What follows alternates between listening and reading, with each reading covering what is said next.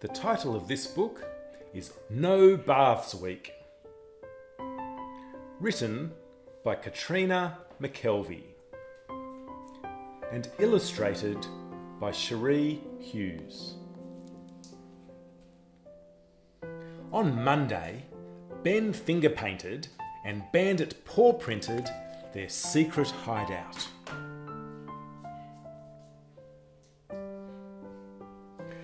"Found you," said Mum. "Time for a bath." "It's no baths week," said Ben. "Is it now?" said Mum curiously. "How will you get clean?" Ben and Bandit scanned the backyard and spotted the sprinkler.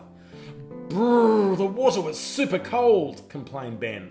"That was a bad idea." On Tuesday, Ben and Bandit explored forbidden hidden places. "Where have you been?" asked Mum. "You both need a bath." "But it's no baths week all week," Ben reminded her. Ben and Bandit gave each other a sneaky wink, then raced to the water feature in the front yard. "I don't like everyone staring at us," complained Ben. That was another bad idea. On Wednesday, Ben and Bandit baked dog biscuits. Crunchy ones, bone-shaped ones, even snail-flavoured ones. Bandit devoured every last crumb. Yum! "Kitchen chaos!" exclaimed Mum. "It must be bath time." "It's still no baths week," said Ben. So he invited Paula's pooch pampering to come and visit. "Ew, we've got dog hair in our mouths and we look ridiculous," complained Ben. That was an even worse idea. On Thursday, Ben and Bandit fearlessly dug to the bottom of the sandpit. They scooped and shoveled and piled sand everywhere. "Bath time," said Mum.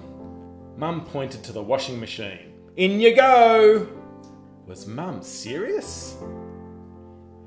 "But it's no baths week, remember?" spluttered Ben. Mum started to giggle. "Can we have a soak in the laundry tub instead?" asked Ben. Bandit willingly agreed. "Oh no, now we're too shiny and flapping isn't any fun," moaned Ben.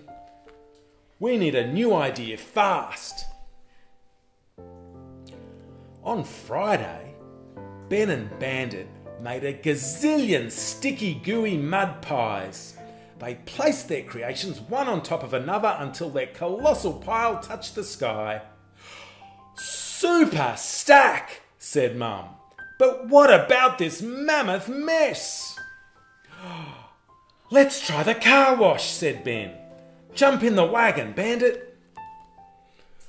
Whoosh, squirt, scrub, scrub, squirt, scrub.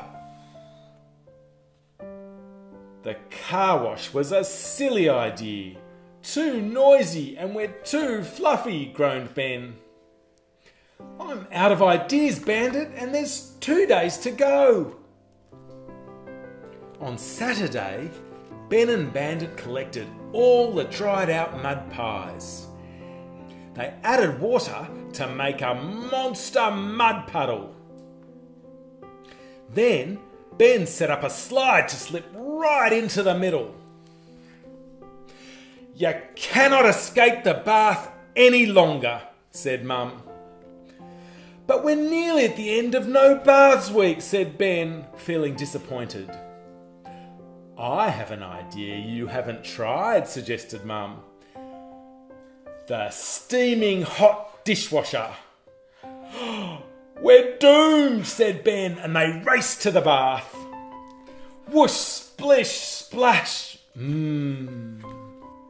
On Sunday, Ben and Bandit helped Mum build a vegetable garden. Ben arranged dirt into rows. Mum taught Bandit to dig holes for the seeds.